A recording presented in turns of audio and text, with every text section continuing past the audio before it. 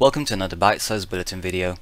Today I'm going to explain the differences between teams, channels and chats to help you gain a better understanding of the application and lead you to make the best choice when you want to collaborate with your colleagues. Let's start with teams. Teams are a group of people, tools, documents and apps working in a particular area. Channel is a given topic under a team. For example, a HR team would use different channels for recruitment, payroll, etc.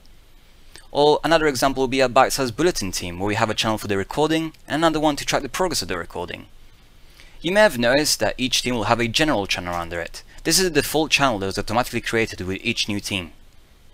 Separating channels into individual topics will increase efficiency, as you will have a dedicated space for collaboration on said topic, and you won't have to search for irrelevant discussions like the ones you may see on a general channel of a team. And then there's chat.